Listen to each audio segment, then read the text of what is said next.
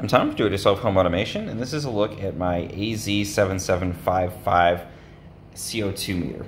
So this is a meter that's used to measure the CO2 level in a room. I'm going to switch it on by holding this button. And this is a great proxy for determining how good the ventilation is in a room. And that can be really important to make sure, especially if there's any kind of concern about viruses or bacteria or anything in the air circulating, that you don't end up with too much of that in the air, because if there's good ventilation in the room, it's a good bet that that's being vented to the outside. And CO2, again, because people breathe it out, it's going to accumulate in a room if people are breathing a lot in that space and it's not being ventilated. So this allows you to measure that.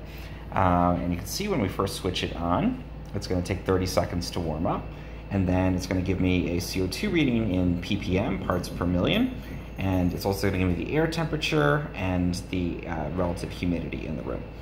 So it updates every second. You can see in here in my room, in my kitchen now, it's 591 ppm, and anything under 800 is generally considered to be pretty well ventilated. 400 is the baseline level outside.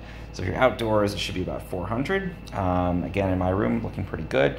If it starts to be poorly ventilated air, where people are breathing a lot and it's not being changed out with fresh air from outside, you'll see this number creep up over 1,000, maybe even over 2,000.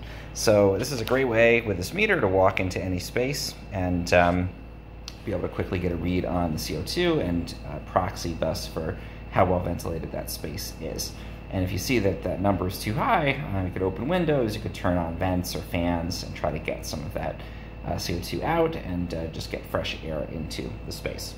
You can see you can also calibrate this by bringing it outdoors and using the calibration setting. And there's a hold function as well you can use to preserve a particular reading. If you want to write it down or something, you can switch on the hold and save it there.